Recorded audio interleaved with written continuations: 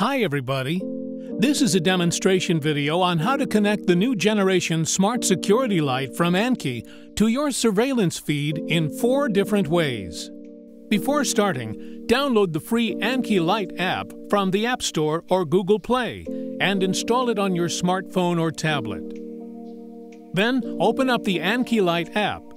If you already have an account, then you can directly log in. If not, go ahead and set up an account and then proceed with the rest of this tutorial. After opening the app, you will be shown a device list.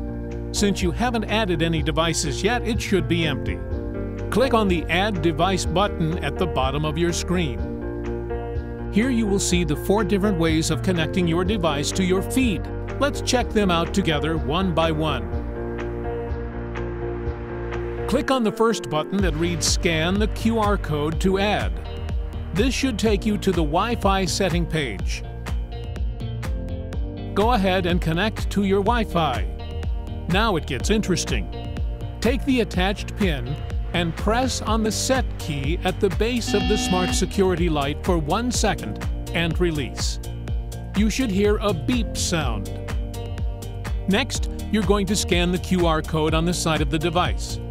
After it's been scanned successfully, the ID box on the Add Device page should be filled in. Now click the Next button on the bottom of the page. From here, you will place your phone within 10 to 20 centimeters of the Security Light's camera, and then press Confirm. Now, just let the Security Light's camera scan the QR code on your phone. When you hear the beep sound, press Yes. You should now be successfully connected to your camera's feed. From here you can control a few really cool features. Press the Light button to shine a light where the camera is installed. If you hold the Speak button down, you can record yourself and broadcast it from the camera. With the Alarm button, the camera will emit a warning sound. Now let's look at the 4 buttons in the top left. Click the first one to play clips. Next is Snapshot. Press this to take and save a photo. The Volume button allows you to play or mute the audio from your camera's location.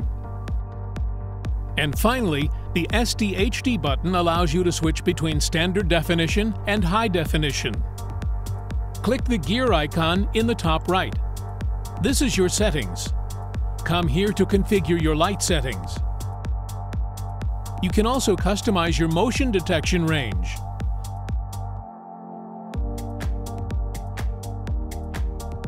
Make sure to click Save in the top right after making changes. You can set your TF card to manual record from here. And you can also make sure your camera and phone times are in sync.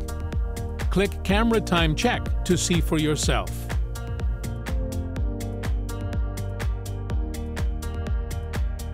Now I'm going to show you how to add a device by Wi-Fi. First, click Add by Wi-Fi. Enter your Wi-Fi details and press Confirm. Next, you will repeat the same steps from before. Take the attached pin and press on the Set key at the base of the Smart Security Light for 1 second and release. Then you should hear a beep sound. Next, you're going to scan the QR code on the side of the device. After it's been scanned successfully, the ID box on the Add Device page should be filled in. Now click the Next button on the bottom of the page. Let's wait a moment while the Wi-Fi connects. Once all 3 steps have been checked off, you should be good to go.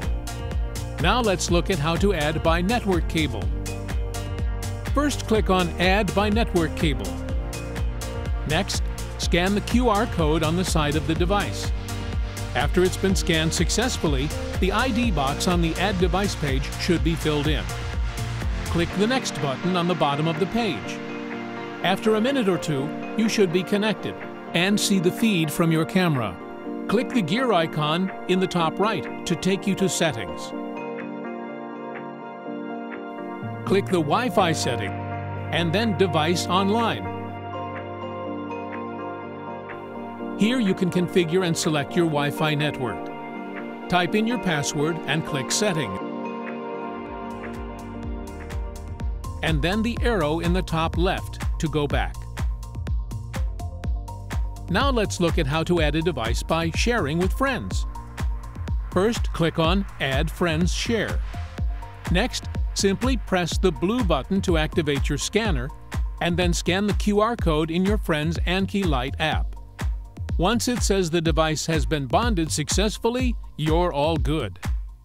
Hopefully now you understand the different ways to connect the smart light to your surveillance feed.